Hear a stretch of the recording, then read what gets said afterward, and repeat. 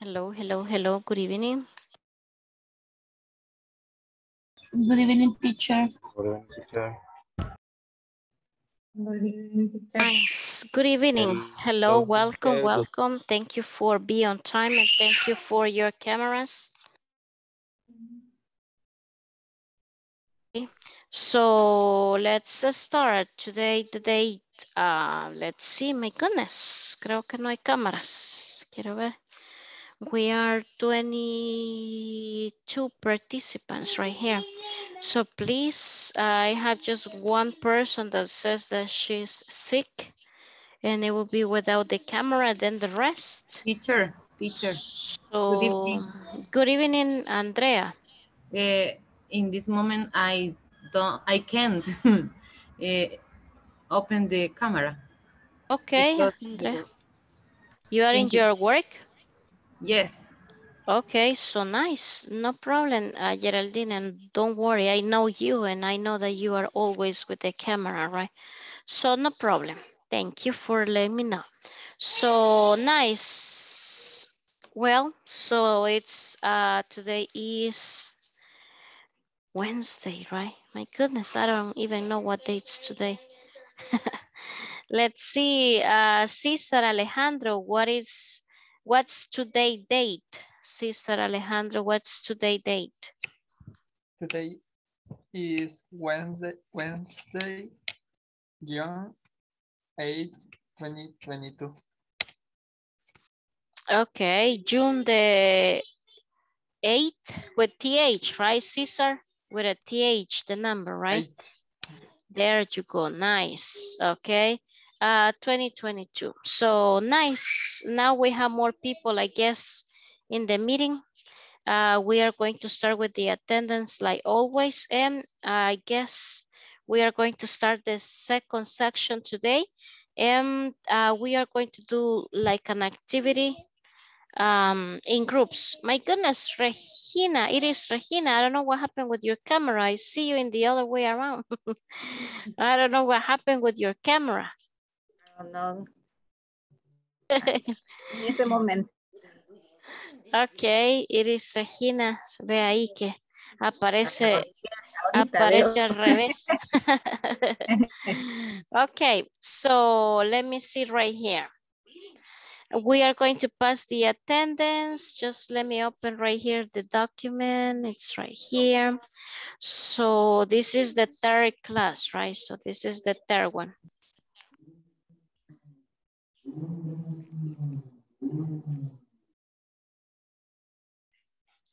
Okay, please let me know if you are here. Abigail Noemi. Present. Thank you, Abigail. Adam Wilfredo. And here, Miss, good evening. Good evening. Alberto Enrique. Present. Thank you, Alberto. Alejandro Alfredo. Present, teacher. Nice. Amilcar Edgardo. Present, teacher. Thank you. Ana Maria. Ana Maria Enriquez. Ana Maria, no. Ana Mercedes. Present, teacher. Thank you. Ana Noemi. Present, teacher. Nice. Then we have Andrea Geraldine.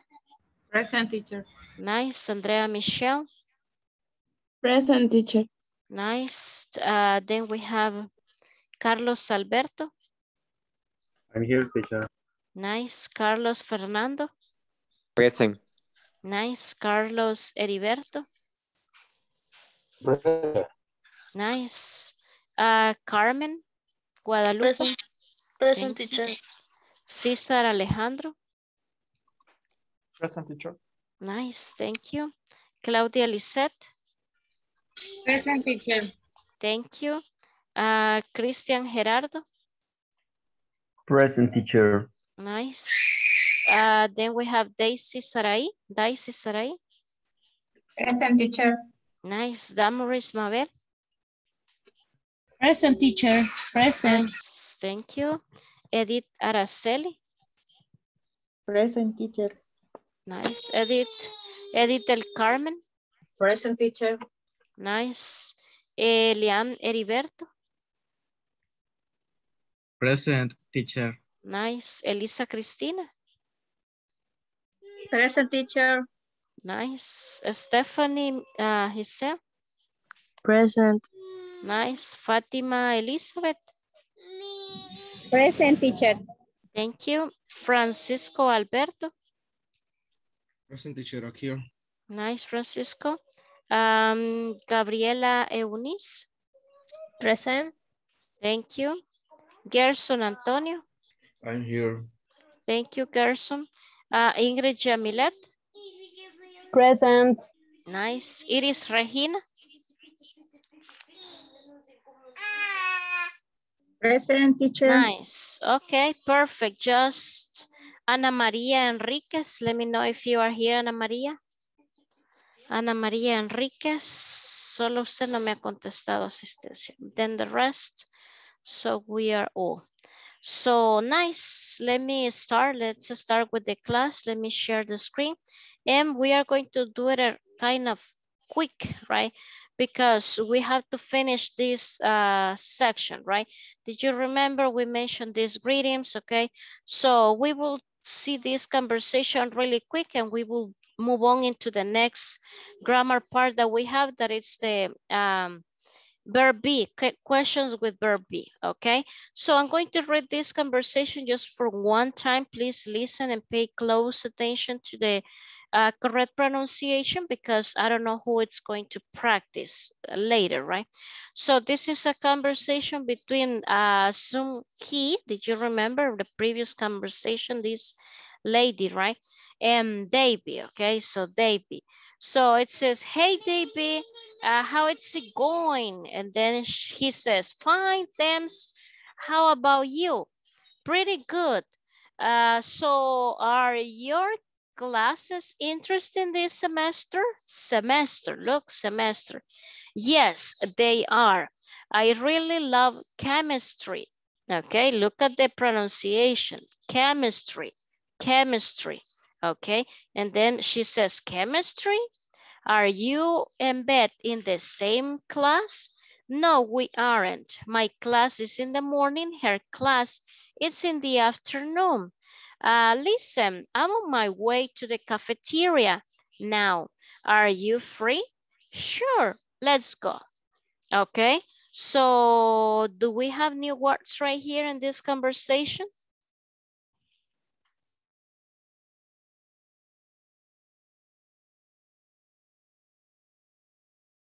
No new words? No one, everything is clear? Teacher, where is chemistry? Chemistry, ajá. Chemistry. Ellos son estudiantes universitarios, right? So, la materia, están hablando, se cruzan ahí en el pasillo y están hablando de la materia y le dice, estás en la misma clase que fulanito. So, chemistry, that would be la clase de química. Así decimos nosotros, ¿verdad? Tengo clase de química, o sea que probablemente son estudiantes de química y farmacia, como lo decimos nosotros acá, right? So, y le dice, I love chemistry. Y le dice, chemistry, are you and Beth in the same class? Porque ella, acuérdense que ella conoce a la Beth, right? Y él no la conocía a ella, si recuerdan en la conversación anterior, right? So nice, Alejandro. Chemistry, that would be química. So then the rest, if you see, we have many questions right here. En esta conversación hay muchas preguntas y tiene que sonar. Even this one, la última que dice, are you free? So this is a question. Look, we have the verb be, we have the subject, and we have a complement right here in the question mark, right? So las preguntas siempre deben de sonar. Okay, so let's see. We are going to practice the conversation just 1 or 2 times. Okay, let's see. Teacher, I have a question. Go ahead, Francisco. Are you free? Sería como estás libre, ¿no? O hay alguna forma de decir la traducción. Ahí va a disculpar. ¿Qué se quería preguntar? Are you free? Are you free? The question. Yes. In Salvadorian words, estás libre. Okay. Tenés tiempo, como que usted se encuentre con alguien y le diga, Así hablamos nosotros, right? ¿Y qué onda? Nos echamos un café, right? So, esa expresión así como con confianza sería, are you free? Es como, ¿tenés tiempo, right? Porque él le dice que it's on the way, ok? I'm on my way to the cafeteria. So, esa expresión, I'm on my way, estoy caminando, o sea, voy para la cafetería ahorita, ¿tenés tiempo? Y él le dice, sure, right? So, probablemente ellos se van a comer su churrito o algo, right? So, esa es la idea de la conversación. So, cuando usted va caminando y usted me dice, mira, ahorita yo voy para, no sé, el supermercado, usted puede decir, I'm on my way to the supermarket. So, se sobreentiende que usted ahorita va en camino para ahí, ¿ok? Y no necesariamente va a usar el presente continuo, que es lo que vimos en módulos anteriores. I'm walking to the supermarket. Ahí me está describiendo la acción, en detalle, lo que está haciendo, caminando para el supermercado. Pero si usted me dice, I'm on my way to the cafeteria o I'm on my way to my work, yo entiendo que usted ahorita ya va de salida para su trabajo, right? So, pueden usar esta expresión. So, nice. Let's see, Carlos Alberto, please. Be, they be, and let's see, Ana Noemi, please be Zoom he, please, go ahead. Okay, teacher. Hey, David, how is you going? Fine, thanks. How are you? Pretty good. So, are your classes interesting this semester? Yes, they are. I really love chemistry. Chemistry. Are you and Betty in the same class? No, we aren't. My class is in the morning. Your class is in the afternoon. Listen, I am away on the cafeteria now. Are you free? Sure, let's go.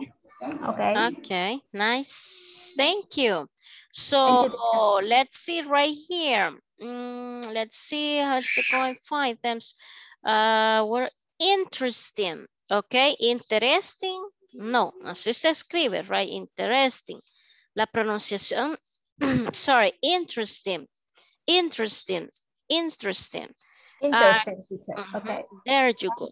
Chemistry. So much. Chemistry. Usted se lo mencionó muy bien, Ana.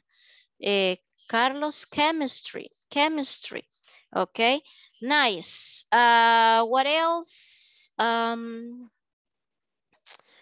That's it. Then we have afternoon. Okay. Afternoon. Afternoon. Afternoon. Nice. Okay, because of the time we have to continue. Okay, if not, we are going to start the next section. Look what we have right here. Yes, no questions with be. So, verb to be. Eso es lo que vi allá en el módulo 1. Hacer preguntas con el verbo to be, right? And also we have right here short answers. Short answers are very simple, okay? Siempre que usted vea que dice short answer es un sí o un no. Yes, no, yes, no. Ok, ¿ya comiste? Sí, ya comí. ¿Te bañaste? No, no me bañé. Ok, so preguntas así que solo dan una respuesta corta. Ya la respuesta más amplia, ya usted empieza. Oh, yes. Yes, I am. I already take a shower very early in the morning, like at 5 o'clock in the morning. So you start explaining, you give more details about the answer, but the short answer is just yes or no. Okay, obviously the subject and the verb be. Let's see, let's read the questions that we have right here. So Francisco, read the first one, please, the question and also the 2 answers. Are you free? One more time, please. Are you free? Okay. Are you free? Is David from Mexico? Is Bill class in No, the no, morning? no, just the question and the answers, please. Are you free? Yes, I am. No, I am not. Okay, so are you free? So en la entonación de las preguntas, la mayor fuerza de voz en una pregunta normalmente es al final. Are you free? It's David from Mexico. So, la entonación, right? So, creo que lo mismo es en español. Lo único que nosotros en español nunca hacemos el tono de pregunta, aunque estemos preguntando algo, se escucha todo así bien plano, bien flat, right? Pero en inglés tratemos de que la entonación la lleve ahí, right, al final. Are you free? Okay, that would be the correct intonation at the end, right? Nice. Continue, Edith del Carmen, the second question and the 2 answers, please. Is David from Mexico? Yes, he is. No, he's not. No, he's eating. He's not. No, is. No, he is not. Okay, yes, he is. No, he's not. Or no, he isn't. He isn't. Okay, that would be. Ahí ya saben que son los apóstrofes, right? Pero es la pronunciación correcta. Read the next one, please. Carlos Heriberto. Yes, is Beth's class in the morning? Yes, it is. No, it's not. Or no, it isn't. Perfect. Nice. It's Beth's. Ahí hay un possessive, right? It's Beth's class in the morning and then the answers. Nice. Continue with the next one. Let's see, Elisa Cristina. Okay, teacher. Are you and Beth in the same class? Yes, we are. No, we aren't not. No, we aren't. Okay, are you and Beth in the same class? Yes, we are. No, we are not. Or no, we aren't. Okay. Gerson, the last one, please. Are your classes interesting? Yes, they are. No, they're not. No, they aren't. Okay, very nice. Are your classes? Esto suena como que fuera español, right? Classes. Porque es plural. Class, una clase. Pero classes, no sé cuántas pueden ser. 2, 3, 4, 5. So are your classes interesting? Very nice. So it says right here, complete the conversation, then practice with a partner. So esto lo vamos a hacer de una vez, okay? So Damaris Mabel, please read the number 1, letter 8. That's the example.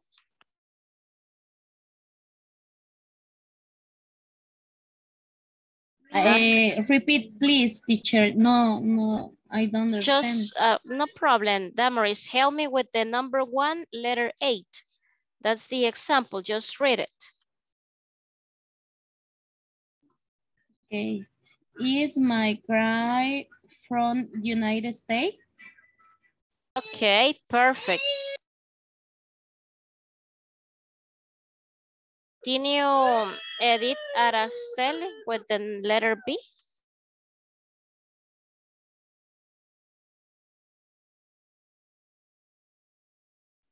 ¿Cuál, teacher? Letter B, please. Number 1, letter B. Yes, she is. She is from Chicago. Okay, yes, she is. She's from Chicago, right? Continue. It is Regina, number 2, letter 8.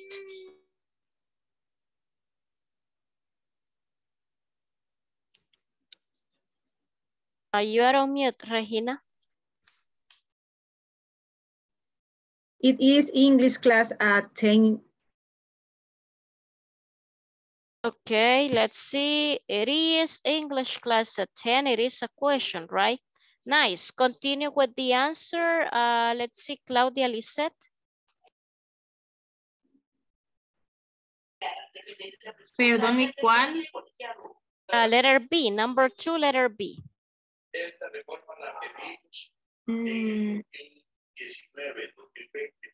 No, it isn't at 11 o'clock. No, it isn't. So, eso sería una oración. Acá necesitamos algo más. Verbo to be. Y sujeto. No, it. Right here, it's okay. No, it is. No, it isn't, or not, it is not. No, it is not. And then At 11 o'clock. And the subject and the verb. Vamos a ver, ayúdele a Daisy Sarai. No, it is not at 11 o'clock. Lo que pasa es que aquí no se logra ver, pero ahí hay un punto. O sea, yo no sé si lo logran mirar ustedes. Ahí hay un punto. Right? Ahí es it. No, it's not. And then? It's at 11. Ah, perfect. Ahí está bien. Right now, it is not or not, it isn't. It is or it's at 11, okay? So remember, uno lo puede decir, ay, otra vez dije it y otra vez it, pero estamos tratando de aprender un inglés académico, gramaticalmente correcto, ¿verdad? Igual en español, en español mal hablamos, pero nos comemos las palabras o se asume de que entiende qué es lo que yo le estoy diciendo, ¿verdad? Yo entiendo que alguien me diga, no, it isn't at 10, ¿ok? Pero aquí falta un sujeto y un verbo, ¿ok?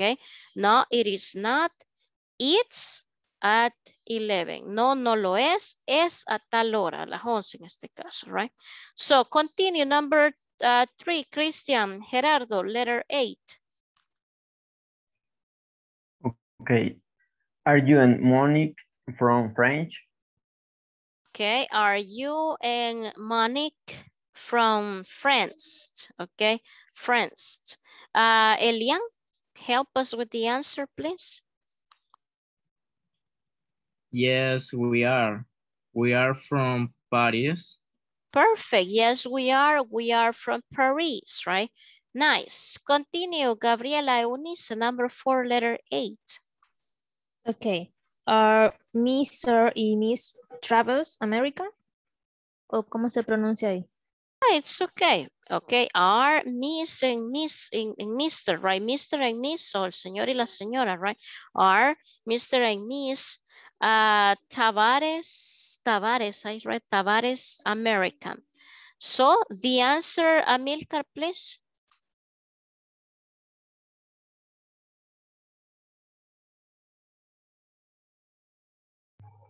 No, they are in Brazilian. The same story. There are 2 sentences right there, Amilcar. Hay 2 oraciones ahí. Termine una y inicie la otra. Solo muevo la cosa esta. Letter B, number 4. Yeah, please. No, they aren't. Mr. and Mrs. From Brazilian. The verb. ¿Qué hizo el verbo? Se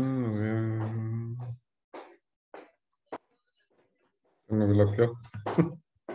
Okay, let's see. Alberto, ayúdele, por favor. Alberto Enrique. One more time. Letter B, number 4. No, they are Brazilian. Perfect, okay. No, they aren't. Ahí termina una oración, ok. Luego inicio otra, verbo to be. Necesito el sujeto, el verbo y el complemento. Usted obviamente que me puede decir, no, they aren't. Mr. and Mrs. Tavares are Brazilian, ok. Como lo dijo Amilcar, puso los nombres, o sea, eso no importa. Digo el nombre o digo el pronombre, right? They, ok. No, they aren't. They are from Brazilian or no, they aren't. Mr. and Mrs. Tavares are from Brazilian, okay? Ahí las 2 opciones son válidas. So, nice. Let's move on. Esto, como les digo, esto es un repasito. Esto, miren, ni lo vamos a tocar. Estas son expressions that you already know, I guess. To say hello and to say bye. So, usted no solo puede decirle bye, bye a alguien, right? Ya eso del bye, bye es allá en el 1. Usted ya le puede decir, hey, have a good day, have a blessing day, so enjoy your day. Different greetings, right? Different ways to say, hey, hi, good morning, how are you? ¿verdad? El how are you es bien básico. Allá en el primer módulo usted ya puede usar estos, right? How is it going? ¿Cómo va todo, right? How is it going? How is it going? See you later, see you tomorrow, see you soon. Okay, these ones are like hello and goodbye expressions, okay? We are not gonna stop too much right here. So look, we have a reading right here. What is a name, okay? What is a name, right? So let's see. We are going to try to read this. It says, look at the name in the article. Do you know any people with these names? What are they like? Okay, so look, we have boys' names and we have girls' names. So obviously this is American book, right? So este libro no es salvadoreño. So los nombres que ahí no va a aparecer Chepe ni Juan, ¿verdad? O sea, ahí van a aparecer American names, right? So the same for the ladies, right? Ahí no va a aparecer la amarillita ni la Tomasita, right? So this is American. But look at the names. We have George, we have Jacob, we have Michael, and we have Stanley. Those are for boys' names, okay? And we have like a definition right there. It says George is an average and boring. What is that word, average? Que este George es un average, dice. ¿Alguien? Si yo le digo average. Como antiguo, aventado. Fíjense que esta palabra tiene varios significados. Es un promedio. O sea, si usted traduce la palabra, es un promedio. Quiere decir que esta persona es, no sé cómo un nombre decir. común. Exacto, es como un nombre, sí es un nombre común. De hecho, por eso está aquí en el artículo, right? So, una persona promedio, o sea, común, right? Boring, ya sabemos qué es. Jacob, it says creative. Miren esta pronunciación, created, okay, created. So, he's created, or I don't know who, pero created a friendly. Okay, Michael, it says good looking. ¿Se acuerdan de ese good looking, right? Lo vimos allá en el módulo 2, si no estoy mal. Good looking, and athlete. Miren la pronunciación, athlete. Esta palabra casi siempre nos enredamos, que no hayamos cómo pronunciarla. Athlete. Okay, athlete. Then we have a Stanley that says nerdy and serious. My goodness, nerdy. What is nerdy? Inteligente. Ok, exacto, intelectual, algo así decimos nosotros. Bueno, nosotros no decimos así. ¿No han oído ustedes que la gente le dice, este es bien nerd? Ya he escuchado que dicen esa vez. Es la palabra en inglés, pero la maldecimos. Este es nerd, dice que es inteligente, right? So, the word in English is nerdy. Ok, ese es el adjetivo, nerdy.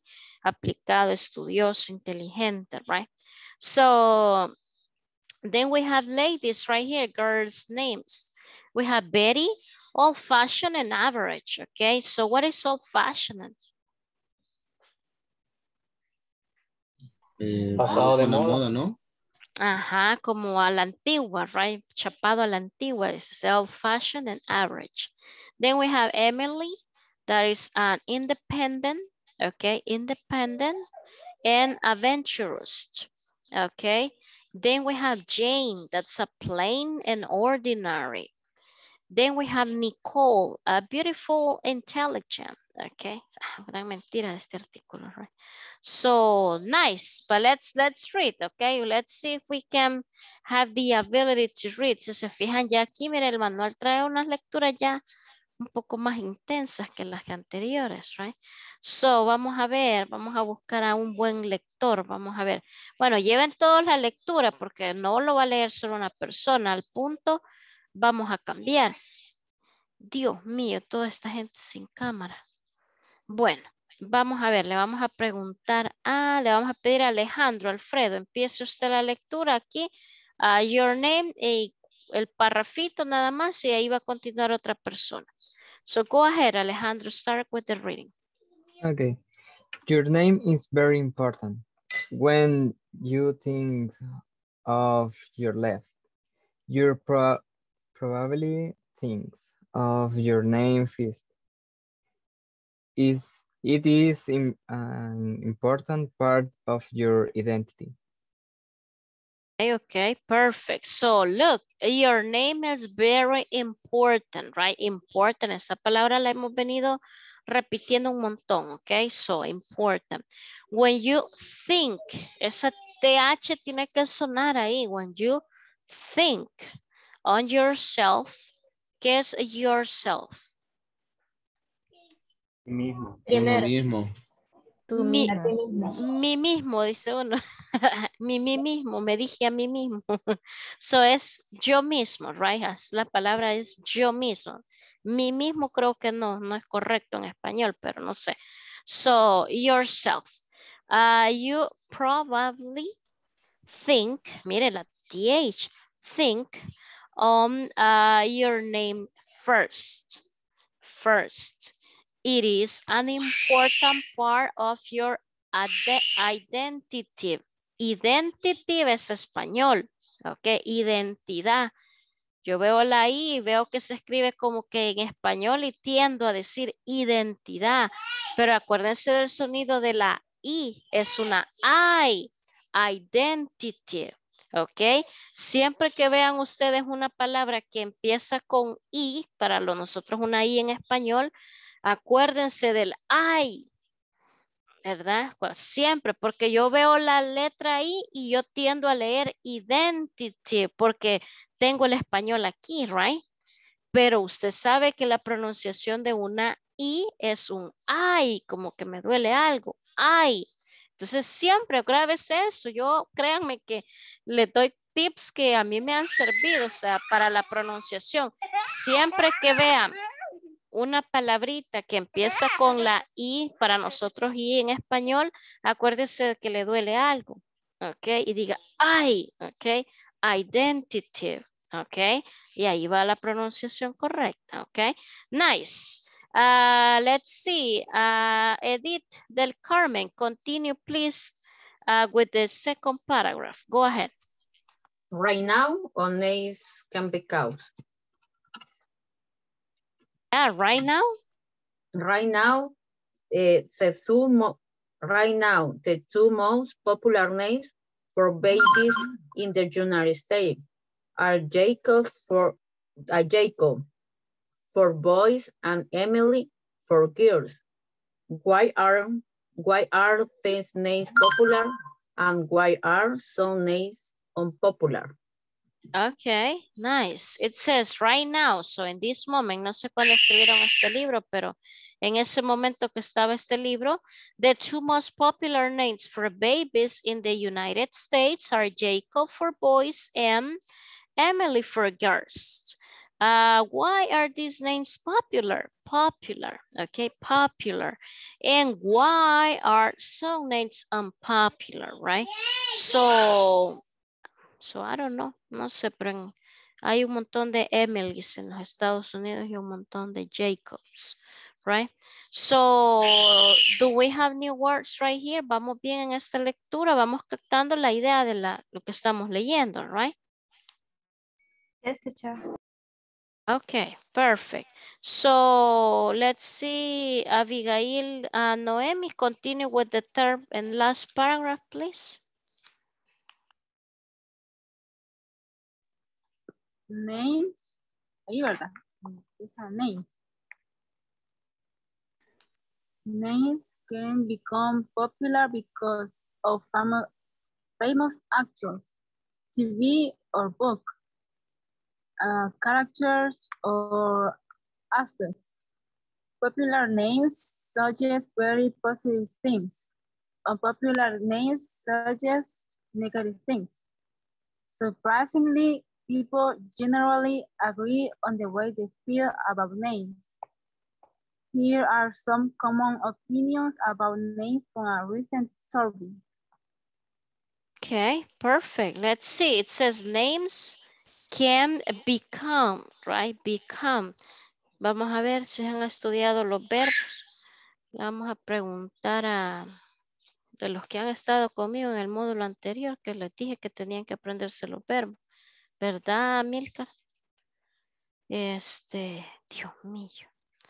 Vamos a ver a quién le vamos a preguntar. Adam Wilfredo no lo veo yo. Adam Wilfredo está aquí.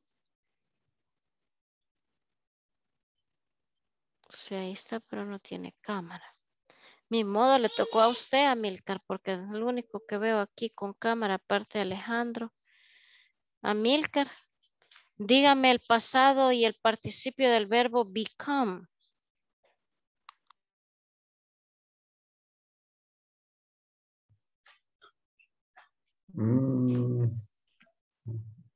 Negativo. Vaya, le va a ayudar a Alejandro. Alejandro tiene que saber. Ahí estaba en la lista de los verbos que mandamos.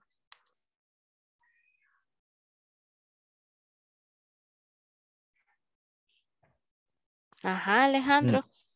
Este es el verbo. I Le don't ayudo know. yo, teacher. Quiero ver quién le va a salvar. Ana Mercedes, usted estuvo conmigo. Usted sí ha estudiado los verbos, ¿verdad? Salve a estas almas en pena. Become, became y become. There you go. Nice. Mire, ese verbo ahí está en la lista.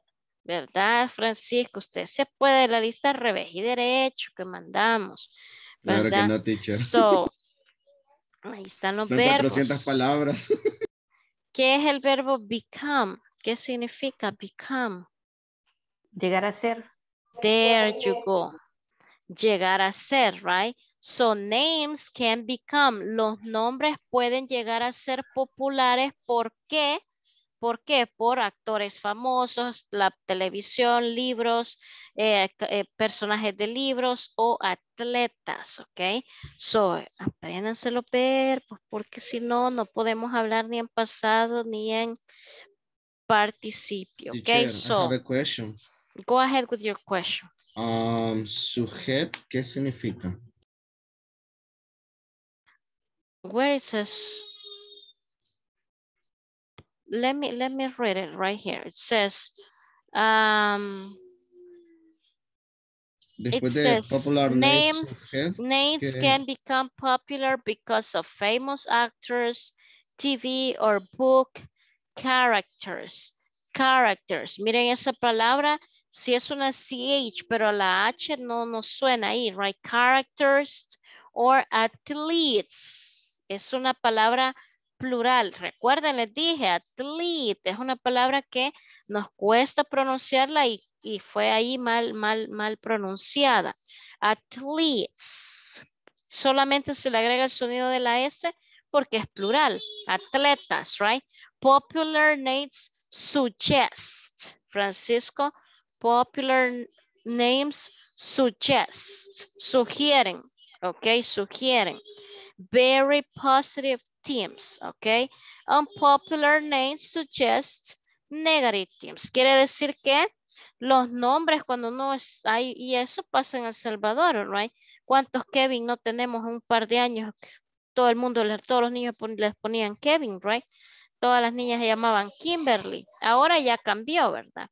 Con los nombres, pero en su tiempo, Bryans, ok, un montón de Bryans. Ahora los niños se llaman Dylan, Ethan, todos se llaman así.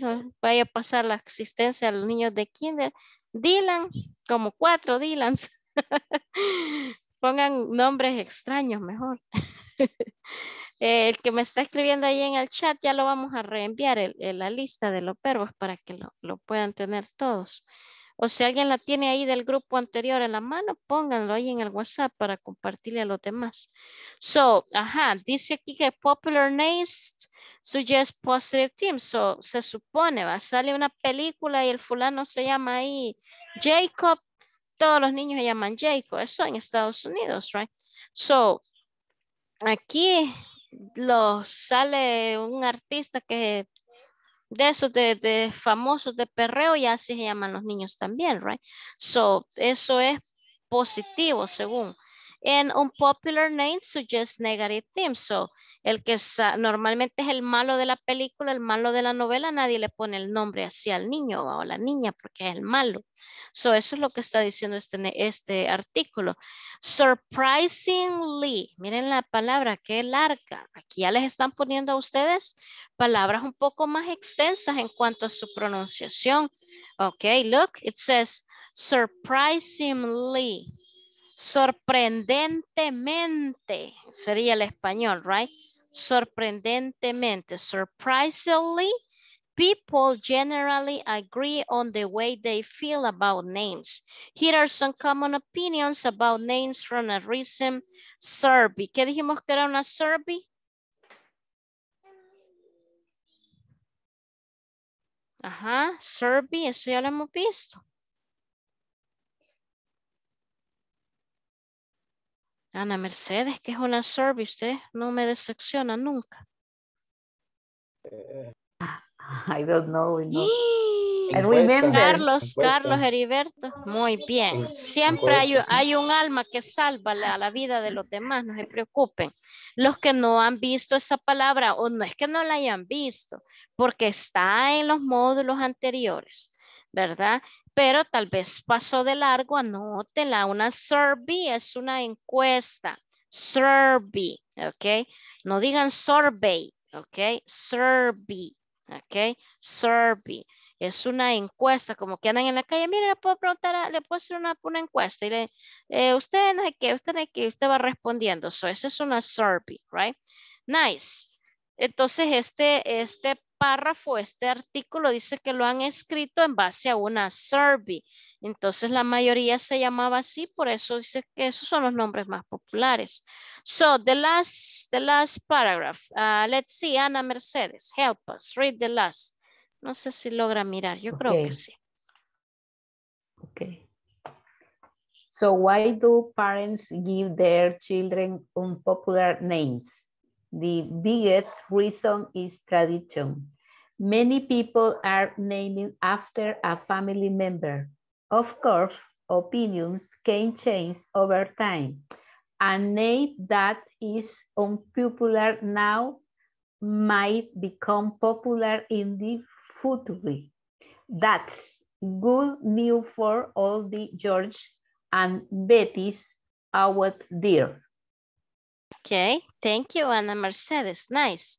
It says, so why do parents give their children some popular names? Es una pregunta, mire, desde aquí, desde el why, tiene que comenzar la entonación de pregunta, okay? So, why do parents give their children some popular names? The biggest reason is tradition. Eso the biggest, no es la hamburguesa, ¿se acuerdan de las hamburguesas? Las biggest. ¿Qué significa biggest? Más grande. Grande. La razón más grande. Ok, la razón más grande, ok, biggest, no sé si existen, creo que en algunos lugares por ahí hay dos biggest perdidos en el mundo, right? So es la hamburguesa más grande según, right? So esto ustedes no sé si, esto creo que no lo han visto, pero más adelante ustedes van a ver comparatives and superlatives, ok, un adjetivo yo lo puedo hacer comparativo o superlativo. Y este biggest termina con EST, es el superlativo, ¿ok? Es el más grande de todos, o sea, está por el adjetivo es big. Usted busca la palabra big, es grande. Si yo le digo, you are bigger than, lo que sea, yo estoy diciendo, usted es más grande que, comparando con alguien, pero termina con ER, bigger. Pero si yo digo biggest, es el superlative de ese adjetivo, ¿ok? Eso lo van a ver más adelante, pero para que usted lleve una idea y por lo menos cuando ya le digan, ¿han escuchado alguna vez comparatives and superlatives? Sí, cuando los adjetivos los hacen comparativos o superlativos, right? So, many people are named after a family member. ¿Qué quiere decir eso? Solo esa línea que dice, many people are named after a family member. ¿Qué entiende Ana Noemí con esa línea nada más? Name it's popular. No, it says many people are named after a family member. Dice, muchas personas nombran a sus familias por los miembros pasados, ¿verdad? Por los miembros maternos de su familia. There you go. There Ajá. you go. El papá se llama Chepe, el hijo se tiene que llamar Chepe. La mamá se llama Marillita, la niña se tiene que llamar Marillita. So a eso se refiere. Aquí en el país es común, right? So and then it says, of course, opinions can change over time. So a name that is unpopular now may become popular in the future. Ana Mercedes, future, future. Okay, that's the pronunciation for that word, future. So that's a good news for all the George and berries. Okay, Betty es en español, right? In English, that would be Betty. Very out there. Okay, so very out there. So out there quiere decir que, como aquí en la lista, sale que el nombre de George y el de Betty son como los más negativos. Ok. Entonces ahí la expresión lo que quiere decir que probablemente en el futuro estos nombres van a ser famosos. O sea, según los tiempos van cambiando, right?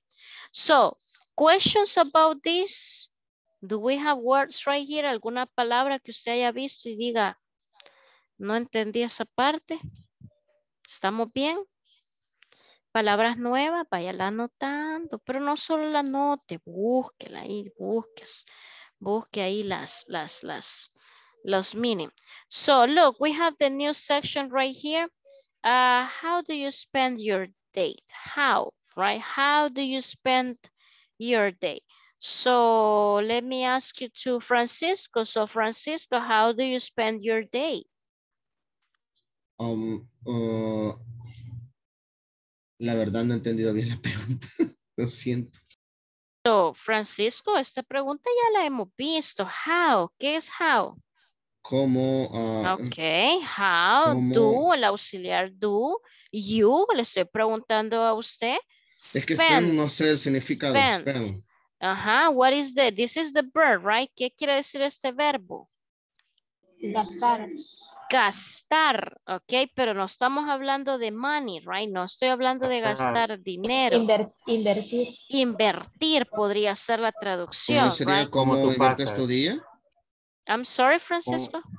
Sería ¿cómo inviertes tu día? How do you spend your day? Yes. What do you do in your day? How you divide the time, the hours, and everything in your activities. So, en palabras salvadoreñas, ¿qué pasa haciendo todo el día usted? My day is working in webpack, página web. In student practice English in video game scale. Okay, Francisco, I'm going to stop you there. Los sujetos, a saber a dónde me los deja escondidos, solo me está diciendo verbos. Ok, so, acordémonos, yo tengo que seguir la estructura, no importa qué me pregunten o cómo me lo pregunten, la gramática de la estructura va a ir ahí, right? Sujeto, verbo, complemento.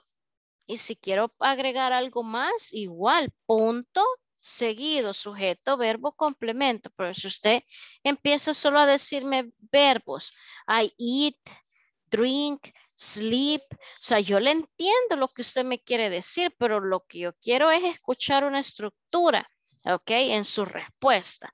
No se preocupe, Francisco, que todavía tengo prácticamente 3 semanas para seguirlo. Estoy tan nervioso, pero lo siento, siempre me pongo nervioso. Usted me pone bien nervioso. Me No, pone hasta la piel de gallina. Porque ya, sé que... llevamos, ¿qué? 3 módulos y todavía todavía siento no le quita el nervio. No, hombre, Francisco. Es que siento miedo Un día todavía. lo voy a poner a usted nada más para que se le quite eso. Y con eso va a quedar curado. Ok, so vamos a ver. Por eso yo siempre digo que es mi pesadilla. Vamos a ver, le vamos a preguntar a alguien más. Vamos a ver. Damaris, Mabel. So the same question. No se preocupe, Damaris. Tranquilo, no se me vayan a estresar. So how do you spend your day, Damaris?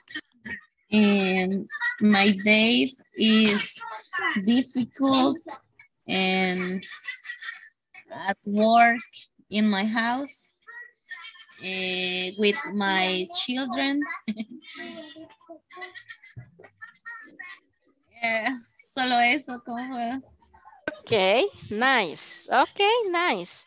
So remember, so aquí vamos a ver diferentes actividades. So how do you spend your day? So usted prácticamente me va a decir qué es lo que usted hace. Okay, qué es lo que usted pasa haciendo. Okay, so because of the time, my goodness, we have just 9 minutes. So, mañana quizás vamos a hacer esta actividad porque ya no me da el tiempo para enviarlos a los grupos. Pero viene siendo la actividad en base a esto. So, usted va a describir el día de alguien. Ustedes van a escoger a alguien del grupo y que diga qué es lo que pasa haciendo y usted lo va a redactar. So, pero lo vamos a dejar para mañana porque ya no tenemos tiempo. Let's move on with this. So look, the six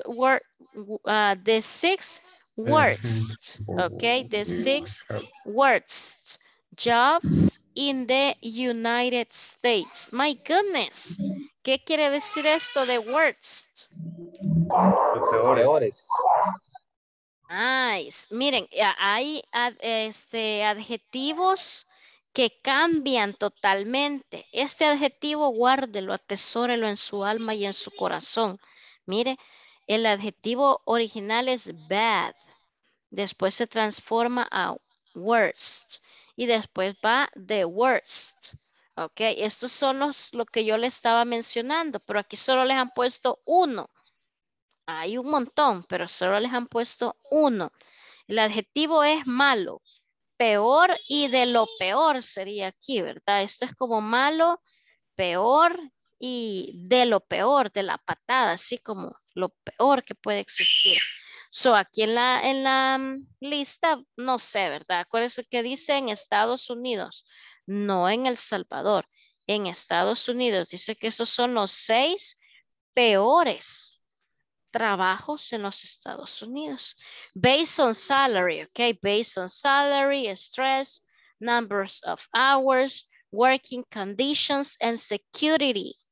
Okay? So, han hecho esta clasificación en base a salarios, el nivel de estrés, el número de horas que se trabaja, condiciones de trabajo y seguridad. Okay? Based on salary, stress, numbers of hours, working conditions, and security. Ok, so imagínense, no queremos ninguno de esos. Tal vez aquí en El Salvador no es de lo peor, pero en Estados Unidos dice que sí. So number 1, it says a fisherman. So imagine, ¿qué es un fisherman? Pescador. Un pescador. Ok. So, bueno, esto es en Estados Unidos, right? So, yo aquí no lo veo mal, pero allá no se sabe, right? So, Alejandro, go ahead. Una consulta hace poco, bueno, one question. Ahead with your question. Un video me salió I saw a video about what? I saw a video Pizza Man. Pizza Man. So that's the delivery, okay? Acuérdense que like in El Salvador, we have different words for the same thing, okay? The same story over there. They can call to the same person or at the same activity in different ways. So, normalmente eso se conoce como un delivery. La persona que le lleva la comida a la casa, right? Es un delivery. Pero imagínese usted lo vio como pizza boy. O sea, el chico de la pizza, right? So, pero ahí es bien específico. Probablemente no lleva otro tipo de comida, pero sí es correcto esa palabra. O sea, el de pizza boy, the burger boy, So it's okay. So así somos en español, incluso peor. A una cosa le decimos hasta 3 nombres y es lo mismo, right? So the same in English. So then we have no problem, Alejandro. We have a taxi driver. So I don't know. Here in El Salvador, it can be a little bit dangerous, right? If you work as a taxi driver. Then we have a cowboy. So what is a cowboy? Vaquero. Vaquero. Vaquero. No sé si existe esa profesión aquí de... O sea, no sé, granjeros tenemos nosotros, right? Granjero, pero eso es otra cosa que cuida los animales. Ah, ganadero, no sé la verdad. Sí hay ganadero, ¿verdad? Pero como profesión, no sé. Agricultores. Agricultor, pero ese es de la tierra. Y este del cowboy es de los que están como haciendo, no sé. Como entrenan caballos. Como, doman ajá, caballos. exacto, domador de caballos. Para hacer espectáculos, correcto. Bueno, aquí hay eso, pero no sé si les pagan por eso. Right? I don't know. So, but it's dangerous. And then the construction workers. So, muy famoso ya. Todos los pobres hermanos compatriotas en el exterior les toca trabajar en la construcción. Y mira, aquí dice que es uno de los peores trabajos. Pero, y es de los más pagados. Bueno, para el trabajo que se hace, pienso que no. No es un Para hacer trabajo aquí $5, físico. como $100 allá a la hora. Sí, pero estar subido en uno de esos andamios, como dicen. Que hace bastantes construcciones grandes y no hay mucha seguridad para ellos. Exacto, Pero ahí como está. digo, $5 aquí en El Salvador es igual. No, pero Francisco, mejor $5 en su bolsa que Imagínese que yo he $100 trabajado en ahí con construcción el muchos pellejo en años. el aire. Muchos años he trabajado en esa área y le diré que aquí, pues, el andamio que le ponen a uno ni bien puesto, lo ponen y está más chancomido que mi alma. Francisco. Es que es la realidad, yo estoy viendo la realidad porque yo he trabajado en construcción y todo eso. So, well, look at one of the words, jobs. And then it says dancer. My goodness, why a dancer? I don't know, dancer. In El Salvador as well, right? If you are a musician no se in El gana Salvador. mucho, ¿verdad? No se gana mucho dinero, es que es por el salario. Yeah, because of the salary, right? Puede tener mucho talento, pero no le pagan bien. No es apoyado like in El Salvador, right? And the last one says the lumberjack. My goodness, what is a lumberjack? Anoten esta palabra. Mañana se la voy a preguntar. Ajá, lumberjack. Leñador. Leñador. Aserrador. Talador. Talador, leñador, leñero, no sé cómo nosotros no tenemos eso aquí o sí. El que anda cortando los palos, pues, en El Salvador. No tenemos el que corta los palos, o sea. El que chapoda. El que chapoda. De obra que andan quitando los palos para las casas. El maestro de obra. No sé, la verdad. But lumberjack es como un leñador, una persona que corta árboles y leña y eso, right? So, aprendas esa palabra, lumberjack, lumberjack. And bad words and the worst. Mañana continuamos aquí. Vamos a hacer esa actividad de escribir how do you spend your day. So please work in the platform. En serio, trabaje en la plataforma. Mire, no quiero que el día viernes estén ahí poniendo que no hemos trabajado porque no, ¿verdad? Nos hemos comprometido igual. Vi en el grupo que allí se estaban ayudando. Honestamente, si me escriben, créanme que yo les voy a responder. Lo único que durante el día donde yo trabajo, créanme que no hay buena señal, llamadas.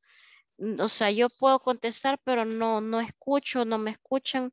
Literal, yo trabajo en una área difícil, ¿verdad? En el campo, entonces no tengo buena señal y a veces por eso me cuesta responder, pero siempre todos los que me han contestado, aunque sea a la medianoche, yo le respondo, ¿ok? Así que usted me puede escribir y me puede decir Tengo una si tiene pregunta final. dudas. Diga. Vale, en lo que es en el chat puso la señorita Flor que en el día de mañana estarían, el día de mañana tomaremos notas si necesitan ayuda en plataforma, bla, bla, bla, bla. Eso quiere decir que entre nosotros nos podemos enviar cosas en el grupo o se puede enojar o algo por el estilo. Fíjese No sé, que eso me vino la duda. buena pregunta.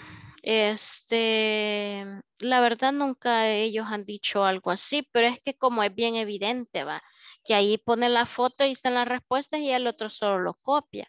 O sea, no es así, ¿verdad? O sea, la idea es que usted lo resuelva, pues, o sea, me entiende el punto, ¿verdad? O sea, por mí no hay ningún problema, pero pueda que los de inglés corporativo ellos van a decir, no, ¿verdad? Y tal vez ve usted que alguien le manda algo y usted tiene el buen deseo de ayudarle, mándele al privado. Mira, compañera, yo así lo puse, ¿verdad?